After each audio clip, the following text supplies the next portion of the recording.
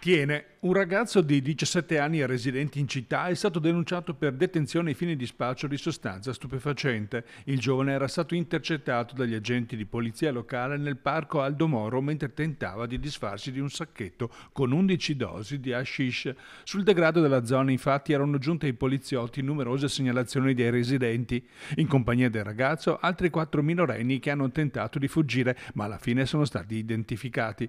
A seguito di una perquisizione personale il 17enne che aveva tentato di seppellire il sacchetto con le dosi è stato trovato in possesso di ulteriori 24 involucri di hashish, di un bilancino di precisione e di 95 euro ritenuti provento dello spaccio.